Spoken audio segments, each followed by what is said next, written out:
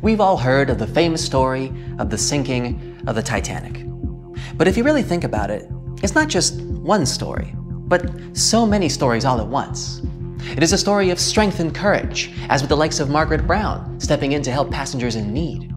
It is a story of luck and guile, like with Arthur John Priest, a man who not only survived the Titanic, but also 3 other tragedies at sea. It is a story of perseverance and intrigue, as with Violet Jessup, a stewardess who had also survived 3 shipwrecks and then continued to serve for 30 more years after that. These are the stories of their personal journeys. When the RMS Titanic set sail from England on April 10, 1912, it was the largest ship ever built at its time. It was 883 feet long and 175 feet tall, and it took 3,000 workers 26 months to build it. Considered to be the pinnacle of nautical engineering, this ship was touted by its makers to be unsinkable. Of course, 4 days after its maiden voyage at sea, that claim would be proven false. On April 14th, the Titanic hit the iceberg. The collision ruptured the hull, and the 16 supposedly watertight compartments designed to keep the ship afloat quickly flooded with water. It took the liner 2 hours and 40 minutes to sink. And of the 2,240 passengers and crew on board, only 706 survived. One of those survivors was Margaret Brown. She was a philanthropist and actress who had traveled to Europe to visit her daughter in Paris. However, when Brown got word that a grandchild had fallen ill back in America, she bought a ticket for the next available ocean liner that would take her home, which just so happened to be the Titanic. As a wealthy woman, whose husband had become rich after finding gold in one of the mines that he owned, Brown was able to get first-class accommodations on the vessel. For over 4 days, she enjoyed many of the luxuries that came with her ticket. There were the expected services, like a large dining room with a live orchestra. But the vessel also was equipped with a gym, squash courts, and a swimming pool. And she'd spend her time in the first-class lounge that had been designed in the architectural style of the Palace of Versailles. When the Titanic started to sink, Brown could have jumped into the first available lifeboat and made her way to safety. But she did not. Instead, she joined the relief efforts and helped others get out, putting her own life at risk. In fact, by some accounts, a crew member had to physically pick her up and drop her into a lifeboat, number 6, in order to get her off the ship. With all the confusion and fear around, Brown went on to take control of the lifeboat. She even got the women on board to help paddle, knowing that it would help them keep warm in the cold night's air. There were also reports that she had an argument with the crewman who was in charge of that particular boat. When she suggested that they paddle toward the ship to help save others, Quartermaster Robert Hitchens refused, claiming that when the massive Titanic would finally go under, their tiny lifeboat would be pulled down with it if they were too close. An hour and 20 minutes after the Titanic sank, the survivors were finally rescued by the RMS Carpathia. Even then, Brown was still hard at work, now ensuring that passengers from the 2nd and 3rd classes were provided with basic necessities such as food and blankets. Initially dubbed the heroine of the Titanic, she would later be nicknamed the unsinkable Molly Brown. A bit of an odd nickname, considering that she was never called Molly in her normal life. However, her story was so compelling that it was eventually turned into a musical in 1960, and into a movie in 1964. And her character would continue to pop up in several other films about the tragedy. There was also another person on board, who was also later declared unsinkable, though his series of events that led to him earning this title are far more tragic. His real name was Arthur John Priest. He worked as a stoker and fireman. This meant that he spent most of his time below deck, helping shovel coal into the furnaces that created the steam needed to keep the ship moving. It was a dirty, sweaty job, but it was also a big responsibility, as stokers had to ensure the furnaces did not overheat or set fire to the whole ship. Priest was one of the 163 stokers hired to work on the Titanic for his first big trip. He helped shovel the 600 tons of coal the engines needed each day. When the ship hit the iceberg, Priest was relaxing in the bunker he shared with his co-workers, not far from his workstation. Escape was difficult, and his chances of survival were low. He had to move fast, running through corridors and along gangplanks as he made a desperate dash onto the deck. And once there, he had only one option left: to jump into the frigid Atlantic Ocean. Imagine the shock of being enveloped by 27-degree water, surrounded by panicked screams in the darkness of the night. Despite all this, Priest swam, and remarkably, with frostbite setting in, he found safety on a lifeboat. He was one of only 44 stokers to survive. As if that wasn't enough, Priest would go on to survive 3 other sinking ship disasters, including the HMS Alcantara in 1916, the Titanic's sister ship the Britannic, also in 1916, and then the Donegal in 1917. It was for this miraculous record that he was later known as the unsinkable stoker. After the Donegal, Priest finally retired from working on ships, although he claimed he only did so because nobody would agree to sail with him. Now, people who had been in a shipwreck often remain afraid of water for the rest of their lives. But let me tell you a story of a woman who survived not 1, not 2, but 3 ship disasters and then continued to work on cruise liners as a stewardess. Meet Violet Jessup, Miss Unsinkable. Her childhood can be described in one word: short. Violet had to grow up very quickly to take care of her siblings. She was the oldest of 9 children. Life became even more difficult when she became very ill. The doctors were sure that she wouldn't survive, but she did. Shortly after recovering, she moved to England with her mother, took care of her sisters, and attended a convent school. Her mother worked as a stewardess at sea, and when she fell sick, young Violet followed in her footsteps. But because of her youth and beauty, no one wanted to hire her, thinking that she would distract passengers and crew. But Violet didn't give up, and instead came to one of the interviews in her worst clothes and with unkempt hair. She wanted to show that she was ready for hard work on the ship.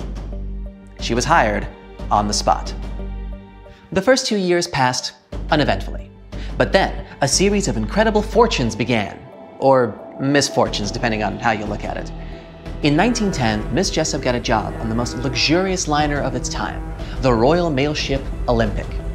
This ship sailed across the Atlantic from England to America. The engineers didn't focus on the speed of this vessel, but on its comfort. While working on that ship, Jessup was paid just £2 a month, the same as £200 today. Hard work on the ship's deck from morning to night didn't frighten Jessup. She loved the job. She liked to talk to the people and enjoyed the beautiful views of the Atlantic. So, on September 20th, 1911, Jessup was working on the deck as usual. The sea was calm and the weather was excellent. The ship was sailing through the Solent Strait, which separates the Isle of Wight from the British mainland.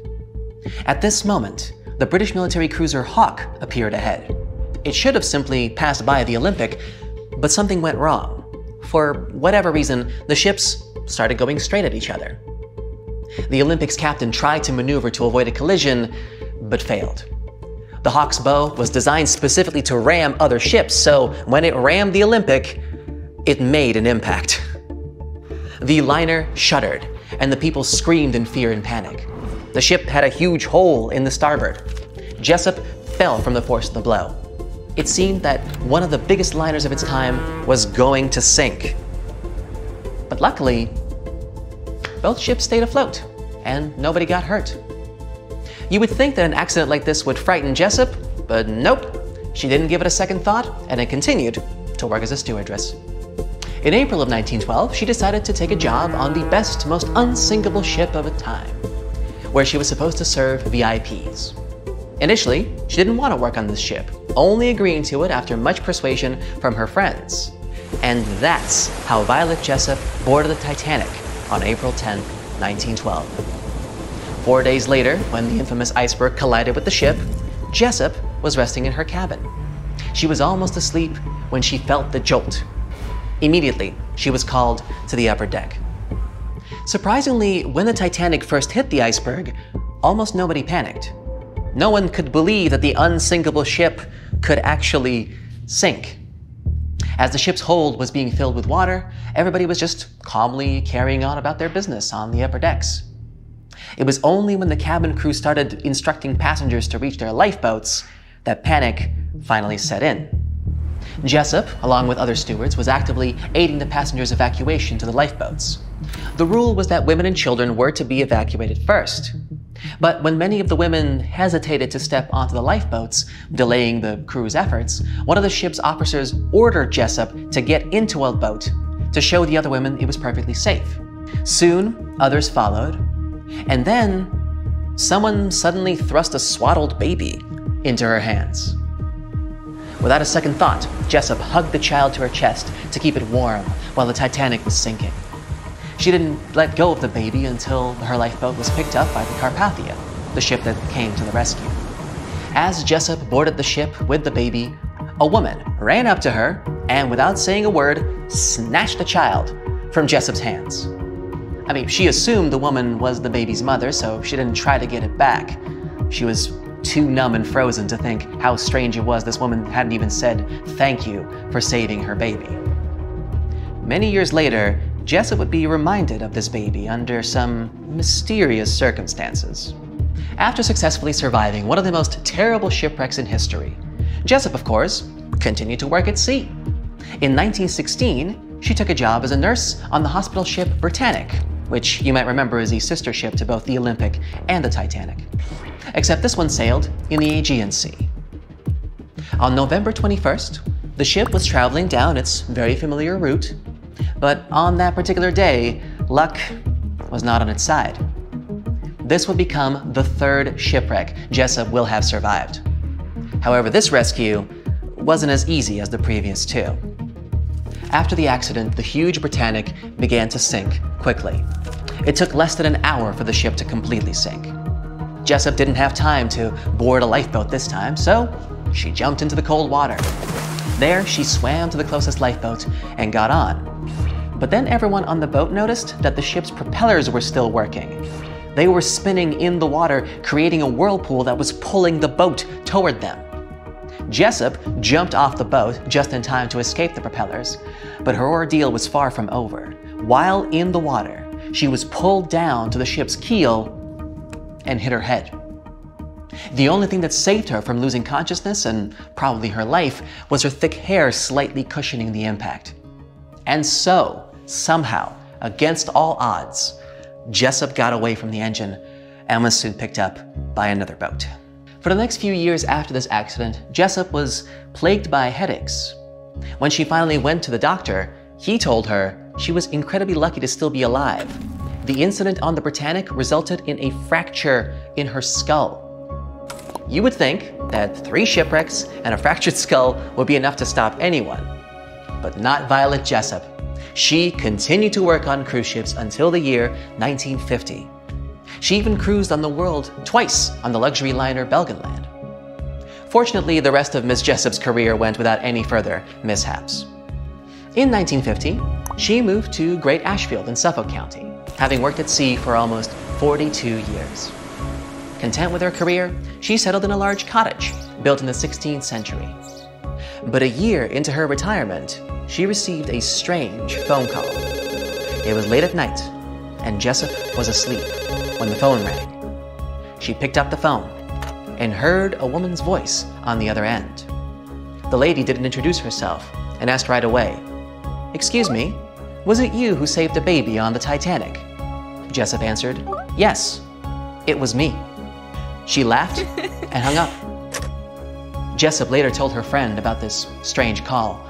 She assumed that some kids were playing a joke on her, but Jessup had never told anyone about the baby before that call. And according to the old records, the only child who was on the boat with Jessup was a boy. But those same records also said that the boy had been saved by another passenger.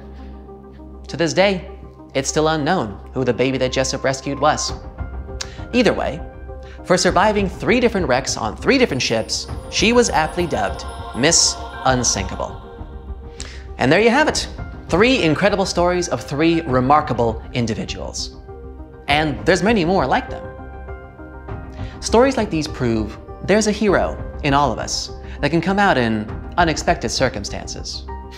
But of course, I hope you'll never need to put that theory to the test. See you next time, and safe travels. That's it for today. So hey, if you pacified your curiosity, then give the video a like and share it with your friends. Or if you want more, just click on these videos and stay on the bright side.